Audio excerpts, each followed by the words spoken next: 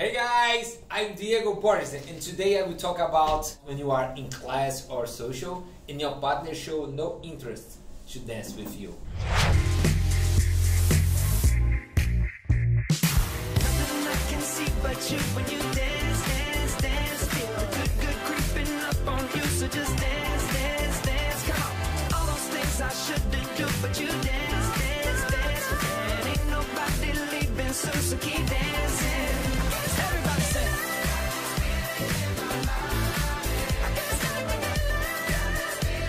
Oh, can't stop the feeling. Got this feeling in my body. That kind of attitude affects your confidence and get you less inspired, less creative, less focused, and definitely decrease the quality of your dancing. But then, how to deal with this? I remember when Jessica, my partner, went to USA for her first dance event. We were novice dancers in that time, and we have our great idols that we watched on YouTube. And of course, when we got there, we wanted to dance with them. So she invited one of our favorites to dance. And he danced with all the technique he had, but with zero, no interaction, no visual connection, no feeling, talking to other people, totally disinterested. I'm never gonna dance again. Guilty feet have got no rhythm. And not willing to dance. When it was over, it was a frustrated dream for her. She was really sad and told me it was awful.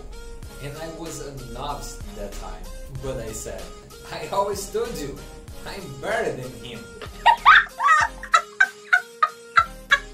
I'm not here to criticize his attitude. If you dance or not to please someone is a subject I will focus later on. We are here to talk about Jessica's attitude, to talk about your attitude. What should you do when something like this happens to you? Well, we can't control other people's attitude. We can influence them, but not control. But there is one thing that we can control. Is how we feel towards other people's attitude. How we will let them affect or not affect the quality of our dance, the quality of our lives. Some time ago, a student of mine came after me, asked what should he do about certain lady that every time they dance together in classes, she looked discontent. She looked like she didn't enjoy dance with him and wasn't happy in that moment. By doing this, she made him feel really bad and therefore lose the interest of dancing. Not only with her, but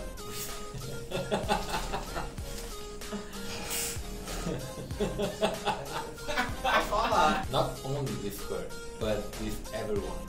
And what should you do when something like this happens to you? Your first step before anything else is remember the real reason why you're there.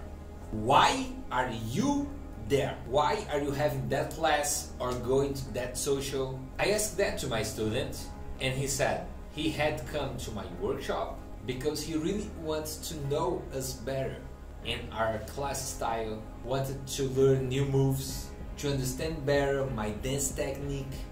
Many of his friends was there too, and he felt motivated to go. He really wanted to enjoy the socials and workshops of that weekend. He gave me many other similar reasons, and none of them mentioned it. Oh, I can because I want to see every woman look happy when dance with me. It's obvious that he or any person in the world feels great when his partner is enjoying that moment, share it with you. But that is not the point here.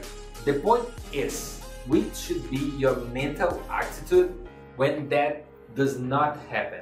And that is the most important thing to focus. The reason for you being there, your goal. Imagine yourself as a father who just told his son to study. His son got really mad, cried, but in that app study. The father's goal was accomplished. Of course it was. He wanted his son to study at that moment. Not that his son studied smiling and thanking his father for making him do his homework when he wanted to hang with his friends. Think about your goal. If your goal is being accomplished, it's okay. You are achieving what you wanted to. Don't let anyone interfere negatively in your state of mind and spirit. That's fundamental for your continuous development as a dancer.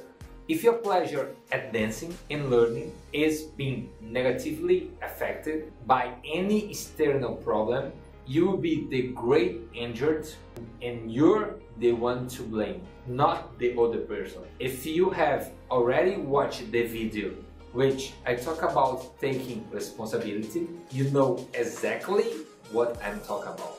If not, visit our channel or we've been someplace. The link of this video will be here.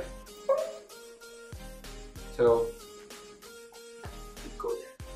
So don't talk to me saying, but so and so did this, so and so did that. I don't care about what they do. What I do care about is how you deal with that. So that's step one. Come on! Don't get shaken. Focus on your goal. If you already have a strong mental attitude to do that, and that's a must. It's a favor you do yourself. I don't give you a choice about that. You have to learn it for dealing with situations inside and outside to the dance floor. So that's the basics. If you already okay with that step, I have a bigger challenge for you that will make you show why you are a fantastic dancer. You know that thing stewardesses say in every flight? In case of depressurization, put your mask on and only then help the person by your side. Peraí, now that you are breathing safely, that you don't have any trouble, it's time to help the person by your side. You can even get mad at him firstly, but stop and think. You don't know what's really troubling that person. She's probably isn't like that only with you and only when dancing. She may have a thousand reasons for being like that. Too tired, in pain, broke up with her boyfriend or his girlfriend, was fired, who knows. But if she's there with you, she's expecting something from that dance. And you are the dance. The song is the same for everyone in the class or in the social. The dancing movement being taught is probably the same one for everybody in that class. But the people, they are all different. And to help that person in particular, you are going to do the simplest thing in the world, and yet a very rare thing. I just need you to look at him. Search something that you like about him. Footwork, posture, time, clothes, anything. And tell him, let your partner know that. That simple gesture will take your partner from wherever he is and bring back to the dance world. Be honest when complimenting and make the difference in someone's life.